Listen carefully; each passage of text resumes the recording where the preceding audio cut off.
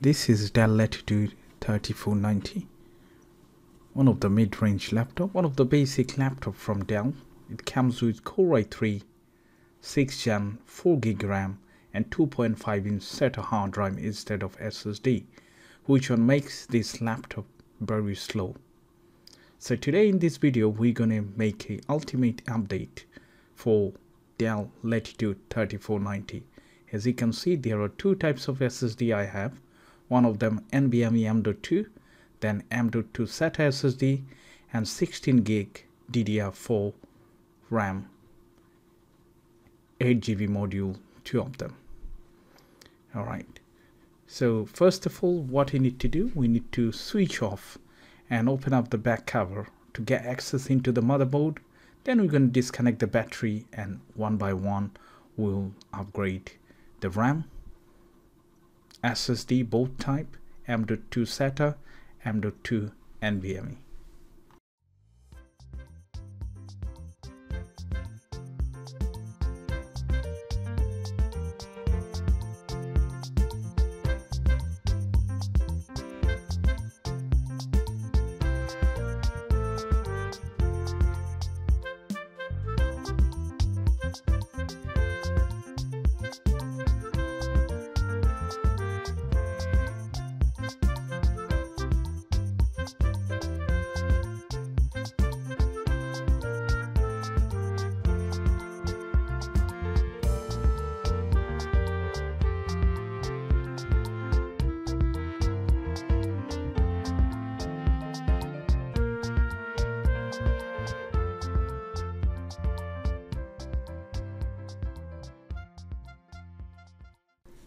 So all the screws from the back cover wouldn't come out because there are the safety locks, and once the back cover is removed we have to disconnect the battery.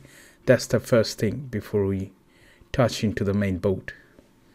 And then first of all, what we're going to start with M.2 NVMe SSD,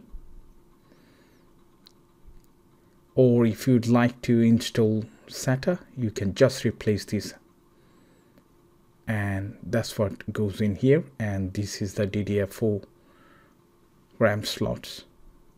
This one came with 4GB, so we're gonna apply some more. So this is the one, 8GB. If you'd like to increase more, you can do that. And then let's go for M.2 NVMe. This is the full length, full size.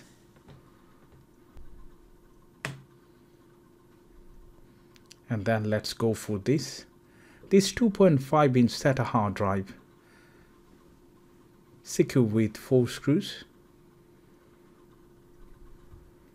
And then we must have to remove the actual caddy from the hard drive, and we'll put this one back to the SSD. And before you do, you must have to disconnect the SATA power and data cable connector.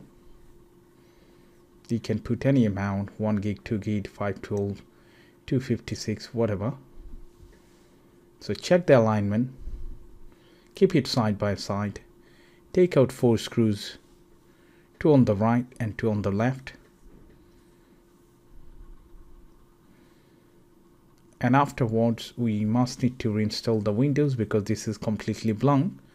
Or if you want the same system, then you have to clone the actual hard drive into your brand new SSD. And you can have double advantage because there are 2 slots. As I said, you can either go for M.2 SATA or M.2 NVMe, both. Once the 4 screw secured, then we're gonna put it back and reconnect the SATA cable connector.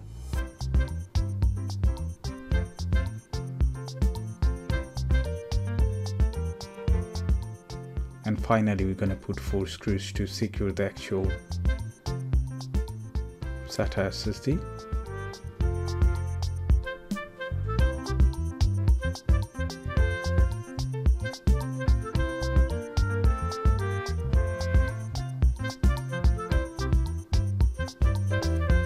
And this is the one, 2.5-inch hard drive.